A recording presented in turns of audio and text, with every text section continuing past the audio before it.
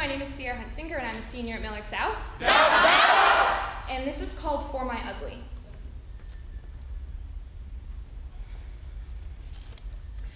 My mom told me a picture was taken of us the second I was born. But when they printed out all of the photos, that particular one came up black.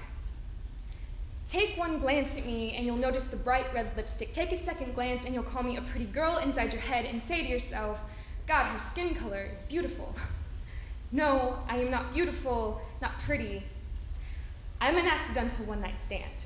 I was a wanted abortion. I am ugly not because I look it, but because I have seen it, smelt it, touched it with my hands from the dirty carpets of an ant-infested apartment somewhere in East LA, from afternoon naps on strawberry shortcake polyester sheets, Sunday night watching mom and stepdad get drunk and fight it out. I am from a family that never was, secrets of the insane calling up from the vents into my ears as I lay on the top bunk waiting for answers in the middle of the night. Though my skin comes from a man I'll never meet, my eyes come from a woman who I sometimes wish I didn't have to know. I am ugly, ugly, red slapped skin from the time I drew a boat on the wall. I am bad still to this day for doing that. I'm still a nigger to my stepdad for being the darkest of my sisters. My ear still aches from him pulling it too hard as he dragged me from the couch to my bed. My skin still burns when I try to fall asleep. Sometimes I think he's just gonna walk in, pull down my pants and hit me so hard the only sound that comes out of me is a muffled shriek. My world has never been safe. My heart has never not been broken. My heavy German shoulders carry excuses in the word bitch so that my mom doesn't have to. She has enough baggage as it is. She carries guilt for not finishing high school, while I carry guilt that if I wasn't born, she might have had a chance. I carry with me the rope she tried to hang herself with on my birthday. I guess 13 really is an unlucky number. I carry with me the sweet scent of her Aqua di Gio from when she was my mom, when she wasn't a miserable 40-year-old woman with regrets hovering over her jail cell of a mind, even though she lives by the saying no regrets.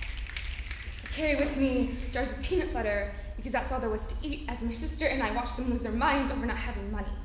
I can still taste the peanut butter stick to the roof of my mouth as she stomped around the apartment and made my glass of milkshake. I can still feel her grabbing me, telling me not to touch that or daddy will spank me. I carry the memory of someone locking me in a dark closet when I was little and sounds of laughter because I guess it was funny. If it was so funny, how come I wasn't laughing? How come I'm the only one who remembers it? I am from a place made up of broken hearts and cursed dreams of not being like the generation before. I am from liars and cheaters, from keys dropped through noses, from I'm sorry baby, it won't happen again. I am from Raymond, don't call me a bitch in front of the kids, from freshly sliced skin after a good fight. I am from potheads that never got out of the smoky haze. I am from ugliness, but it doesn't bother me that I'm ugly. What bothers me is that I'm the only one who sees it.